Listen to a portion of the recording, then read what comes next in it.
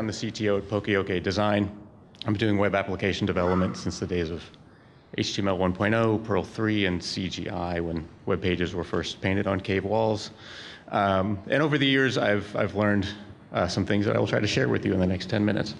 And at Poka Design, we do work in WordPress. We also do work in Ruby on Rails. And those are two very different platforms using two very different languages. But there are techniques and approaches that really apply across languages, across platforms. And really, that's what I'm here to talk to you about. So that might sound nice, clean code. But I have a deadline. I don't have time for clean code. So, we run into this all the time. We're under deadline pressure. Our project managers, our clients are telling us, we got to get this done by Friday. You're working long hours.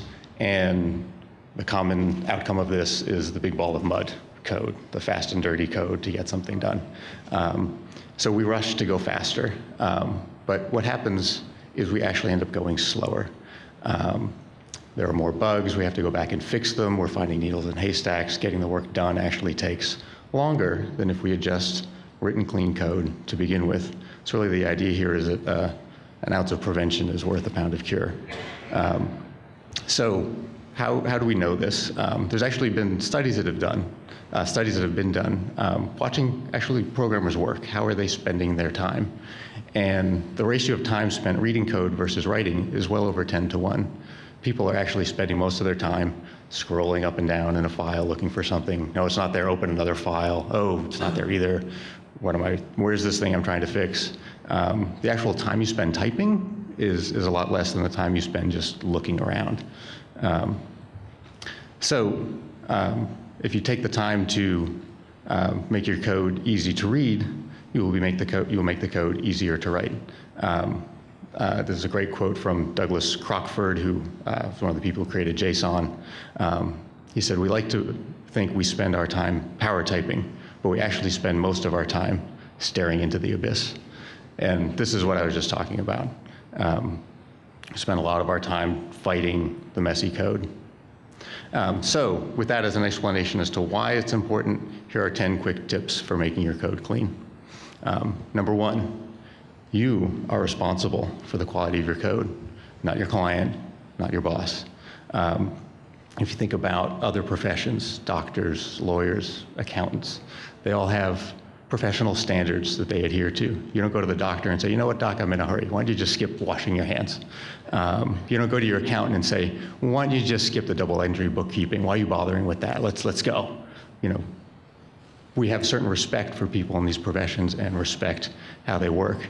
So if we want to be treated as professionals, we have to act like professionals. We have to be advocates for the quality of the code that we write, and advocate for doing it the right way and not accept the option to do it the wrong way. We're a young field, and to me that's very exciting to be part of defining what these professional standards are. And it's up to us to create them, not our clients, not our project managers. So that's number one. Number two, when you're writing your code, use meaningful names. So for example, with variables, this is an example of a variable name that's not very good. $D, what does that mean? By itself, you've got a little comment, it tells you what it does. But once you start getting into the code, looking at all these variables with all these cryptic names, the mental translating you have to do going back and forth between some cryptic little symbol and its actual meaning starts to get in the way of actually understanding the work that you're trying to do.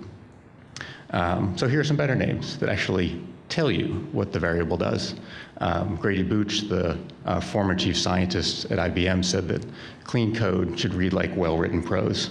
So if you look at variable names like this, the variable names, those are your nouns in your prose. Number three, we get to our verbs, writing code that expresses intent. These are our functions, our methods if you're writing object-oriented programming. I don't know if you can see the code on the screen there, it's probably a little small. But the idea here is that we have method names, just like our variable names, that clearly explain what it's for.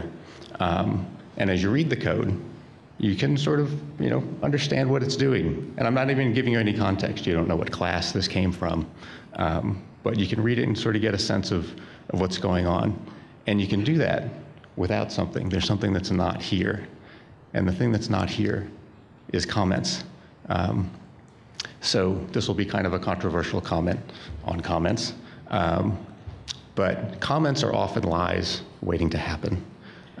Code should speak for itself whenever possible. So what do I mean by this? Often we write comments because the code, the intention of the code isn't clear. So we think, okay, let's write a comment to help explain it. But when you create the comment, you've now written something else that you have to maintain in addition to the code. And what often happens when people are working on a project, they come in, they fix a bug, they update the code. Maybe they don't notice the comment. Now the comment's wrong, and now it's a lie, and it's going to take a future developer down the wrong path when they come down and look at this. So I'm not saying never write comments. Often they are important. For example, if you're dealing with like a third-party API and you need to explain some behavior, you can't necessarily do that in the code. So there are good cases for writing comments. I'm not saying never use them. What I am saying is when you're about to write a comment, step back and think for a moment and think, can I write code that expresses itself a little better, and then maybe I don't have to write a comment. Number 5 is the Boy Scout rule. In the case of code, when we talk about the Boy Scout rule, we mean leave the code better than you found it.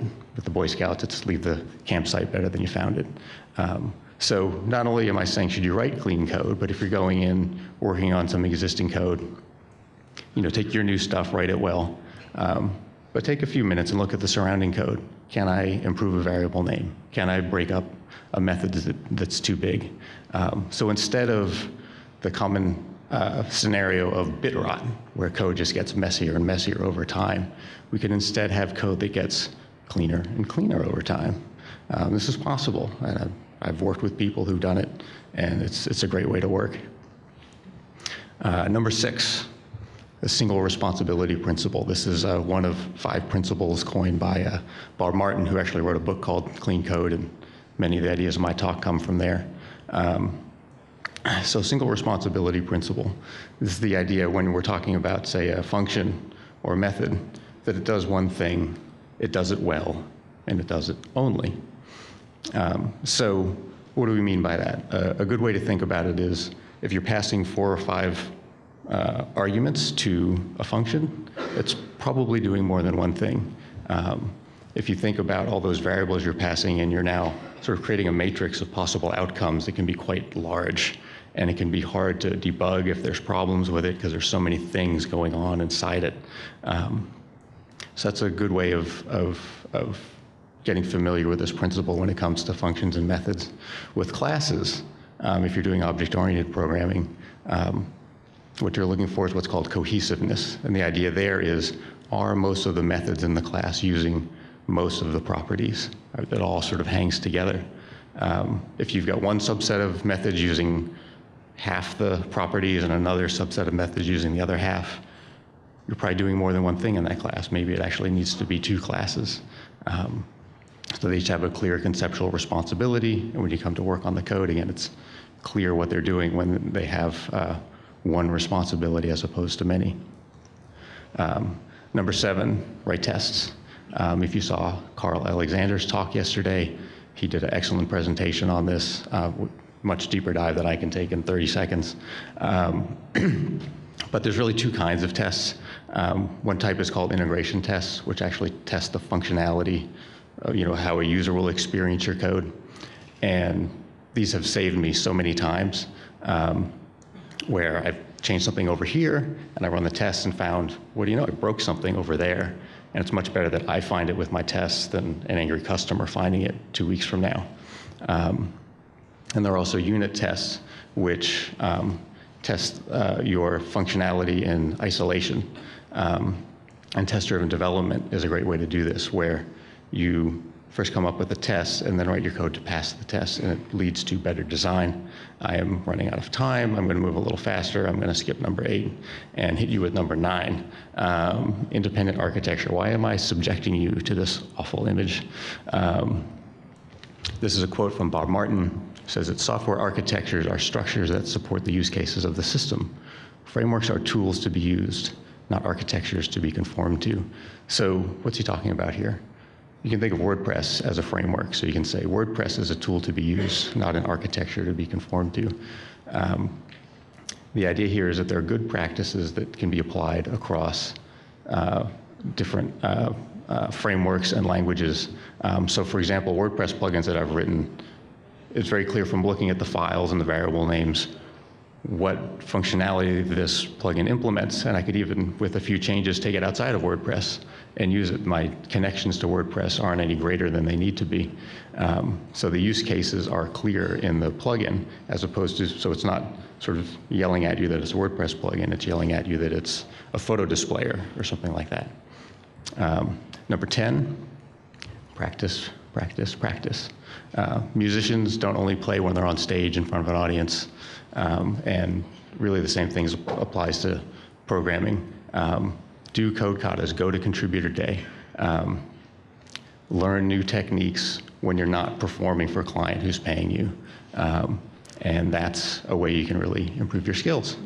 And I am done. Thank you very much.